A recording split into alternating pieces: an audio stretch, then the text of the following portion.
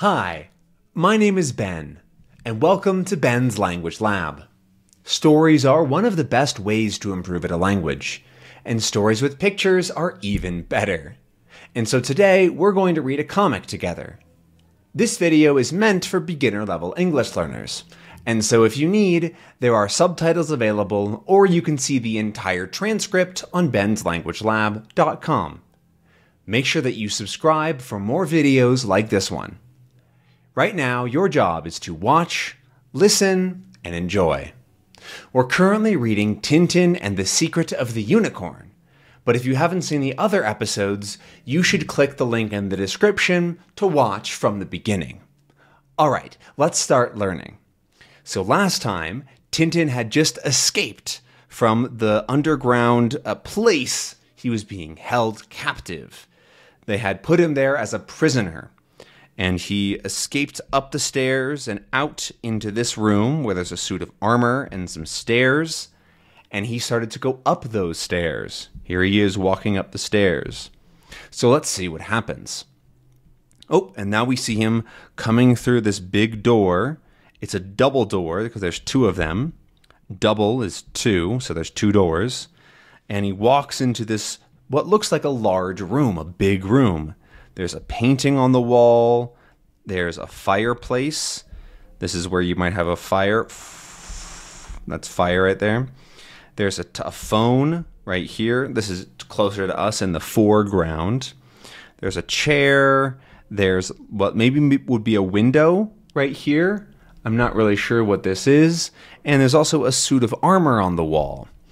There's a suit of armor and then a couple of different weapons, right? So this part looks like a spear or a halberd or something like that.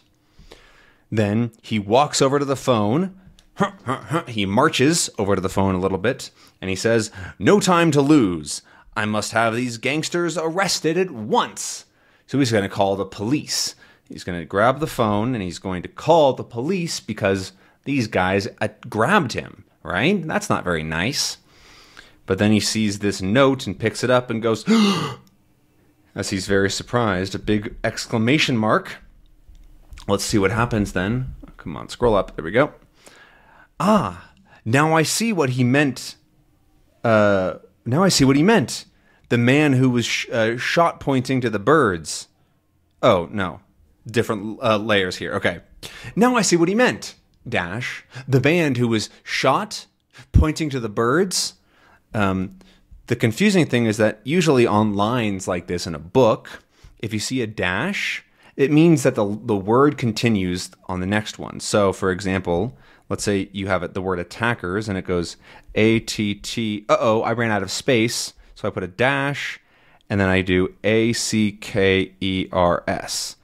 That means these words are connected. Attackers is what that would say. So I got confused when I saw that. But it just says... Now I see what he meant, the man who was being shot, pointing to the birds. Because remember, a couple of episodes ago, he was pointing at birds before he died, and they didn't know why. He was giving us the name of his attackers. Just look at this letter. And so we see here, the name of this person is Bird. This says Messrs. Message.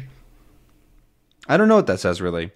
M plus M and G Bird. Those are their names. Oh, they must be French. Monsieur M and G Bird. I think it must be.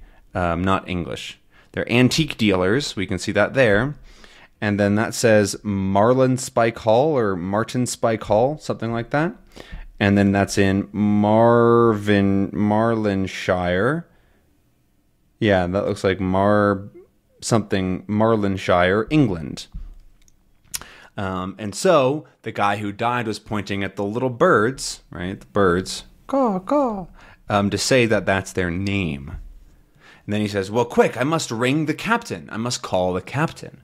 He's going to take up the phone and he's going to dial in, or he's going to dial like this. It's one of those old rotary phones. It's called a rotary phone. It's an old type of phone where you had a sort of a section like this with a bunch of things around here. There was 10 in total. 1, 2, 3, 4, 5, 6, 7, 8, 9, and then 10, which was 0. And you'd put your finger in it, and you'd go all the way to that number, and then you'd let go. Finger, number, finger, and it's called a rotary phone because you had to rotate that thing to choose the different numbers. And so he's going to ring the captain. He's going to call the captain. And then the captain hears, bring, bring, bring. Hello? Yes, it's me. Yes? Who's speaking? What? Tintin? Where are you? Hello? Hello? Hello? Are you there? He starts to yell, or becomes afraid because he's talking to Tintin on the phone, but then Tintin stops answering because Tintin puts down the phone. He takes it away from his ear because he sees somebody enter. Because it looks like the butler. The butler is the person who helps in the house. And he must have asked him, because Tintin is now responding to the man. What am I doing here? I'm Mr. Burr's new secretary. Didn't you know that? So the man must have come in and said, what are you doing here? To Tintin, to which he responded, what am I doing here? I'm Mr. Bird's new secretary. A secretary is somebody who takes your phone calls, they write you notes, and they help you with things. And so he's pretending to be a helper to Mr. Bird. But then the butler says, No, I hadn't heard. Please excuse me, sir, he says as he leaves, because he doesn't want to be rude and doesn't want to stop something that was supposed to be happening. But then suddenly we hear on the intercom somebody is yelling, hello, Nestor, Nestor. And then Tintin looks surprised, and Nestor, the butler, goes, huh? And then he walks over to the intercom here, which is what we call an intercom or an interconnected communication, I think. Something like that. And then it says, hello, Nestor, a young ruffian's broken into the house. Stop him telephoning his accomplices. We're coming at once. Don't let him get away, whatever you do. And so, a young ruffian, that's Tintin, a ruffian, oh, there we go. That's the dash I was talking about. When you have the dash there, it connects the two words. A ruffian is a youngster who's causing trouble, usually, or some sort of thug. Might be a ruffian. So stop him from telephoning his accomplices, his friends. His accomplices are the people that are going to help him. And so this man is saying that Tintin broke into the house. He broke something and he entered the house, and he's going to steal things. And he's going to he's going to phone his accomplices. But then, we're coming at once. Don't let him get away, whatever you do, Nestor. And then Tintin starts talking quickly. Hello, Captain. I'm at Marlinspike Hall. Bring the police. What? No, I'm not in Greece. In Marlinspike Hall. Drop that telephone, you. Oh, he has a British accent. Drop that telephone, you. Sorry. And so, of course, he's talking quickly. He's talking loud. And so Mr. Captain Haddock doesn't hear him very well. So firstly, he hears Greece, because bring the police sounds a little bit like Greece. A little bit. And then he says, Starling's Bite? Hello? Starling's Bite what? Marlinspike Hall, Captain. Marlinspike. What? Martin's Bike? Hello? Hello? Thundering typhoons. What's going on? He's very confused. He doesn't know what's happening. And now we see Nestor is grabbing at the phone. Give me that phone, you, sir. Give me that phone. Ruffian. Marlinspike Hall! Marlinspike! And then they both then Nestor tackles Tintin, he grabs him, and they both go falling to the ground, which pulls the phone, because the phone has a cord, it has a cable. This is a cable. And so it pulls the cable, which pulls the phone, which then, conk, hits Nestor right in the head. And these old phones are kind of heavy. They weighed a lot. They had a lot of stuff in them. And so he's a little bit dazed. But then we see the two men running up the stairs. One of them has a gun in his hand. And then Tintin says, "Hello, Captain. Can you hear me? I'm at Marlin Spike Hall. No, Marlin Spike's the name." What sort of game? Hello? He's rung off. And so, of course, the captain is not understanding. He does not get it. He hears him say game because it sounds like name. He's not being very helpful. And then Nestor starts to shout, "Help! Help!" very loudly. "Help me!" And so then Tintin goes, whack, and hits him right on the head with the phone. With the receiver is what that part's called. So whack. And then this man says, "That was Nestor's voice." And so they run up more stairs. And then Tintin says, "That's torn it. The telephone's broken." And so it looks like the telephone has broken in some way. Either this part, or maybe the cable has been cut, or something like that. The telephone does not work. It is now broken. And Nestor is a little bit broken as well. "There's only one thing to do. Run for it, double quick," he says. So now Tintin doesn't have any other options. He's going to run away. And he says he's going to do it double quick, which is faster than regular quick. And now this guy's coming up to the door and he says, "If he's here, he can't escape us. He's trapped because there's only one way out is through the door." But Tintin is also running toward the door. And then, we gotta see what happens. The door starts to open, and he goes, he gets very surprised, and the door opens all the way, and hits Tintin against the wall. And then the man says, "By thunder, he's knocked out Nestor." "Where's he gone? Quick, fool, tell us. Did he have time to use the telephone?" "He did," he says, a little dazed. Ooh. And so now this man wants to know, where is Tintin? Where did he go? Where is he gone? So he says, "Quick, fool," which is actually talking to Nestor. "Quick, fool, tell us. Did he have time to use the telephone? Did he have time to make a call? Did he call someone?" And then Nestor says, "He did." "Who did he get?" "He got me." And so who did he get? What he wants to know is who he called, who he talked to. Who did he get on the phone? But then Nestor responds that he got. So when you get somebody, it means that you beat them or you win against them. And so Tintin got Nestor. And then Tintin says, "Okay, this is the part where I slip out." He says, he thinks to himself. He says very quietly. He's going to go and walk outside very slowly. Gently does it. Gently now. That's very careful.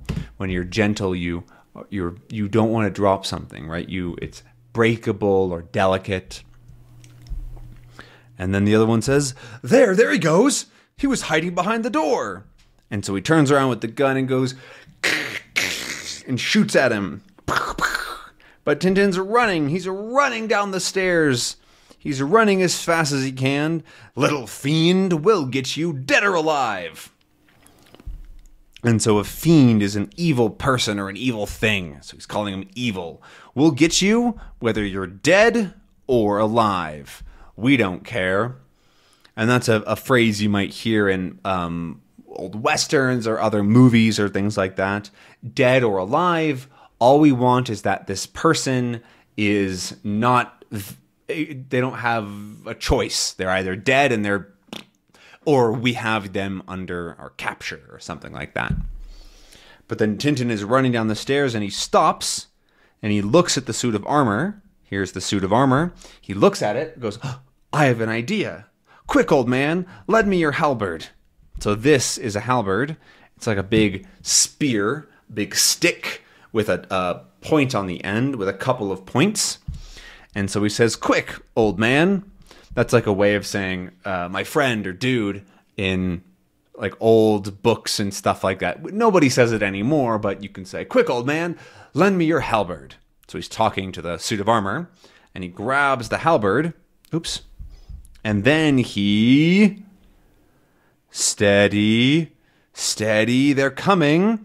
And we see him around the corner as they're coming down the stairs, and he, whoops, he trips them with the halberd. So you see they all get their feet caught on the halberd and they fall down. That's called tripping somebody. When you trip them, it means that you make them fall. So he ran down and hit the halberd right there. And then Tintin says, "All right, this way out." He's going to leave running that direction. "The front door just slammed. Get up, you two. He'll escape us." And they're both, "Ugh, ouch. Oh, my back, my head." They're in pain. But he says he'll escape us because he heard the door slam. That's when the door goes, doosh. A door is slammed because Tintin ran outside and slammed the door behind him. "Free at last," he says. And he starts to run across the field here, or the front.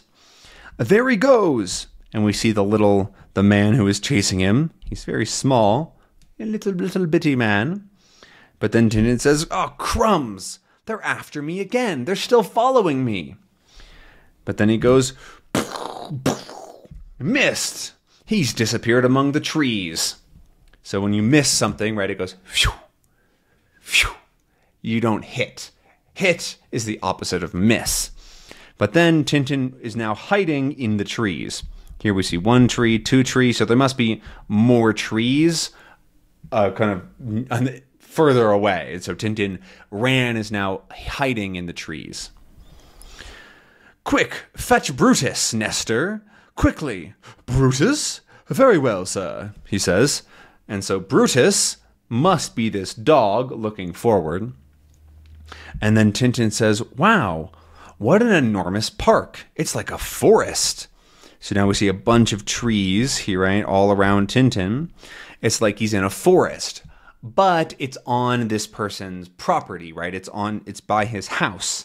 So here's this big fancy house, and it has trees around it, which is why it's called a park and not actually a forest. And then we hear, "Woof, woof." And then Tintin goes, "Uh-oh," because Brutus is now out, and the man says, "Find him, Brutus, find him." And the dog is sniffing and trying to find Tintin's smell, his scent. "Go on, find him. We mustn't lose the scent." So he wants him to find him. And to lose the scent is when you can't smell it anymore. He doesn't have it anymore. But then Brutus goes. He jumps away. Woof. He starts to run, and the man says, "Brutus, here, Brutus, come." Right? He wants the dog to come back. But Brutus is running away. He's running. He's running. Tintin is also running, and we see, "Woof, woof, woof, woof, woof." And as the dog is barking and Tintin jumps over the log, he's running away. But we're going to have to figure out what happens in the next episode. We're going to leave it there for today. Thank you so much for watching and enjoying. Make sure that you subscribe for more videos like this one. And remember, there are transcripts for all episodes and more on benslanguagelab.com. I'll see you next time.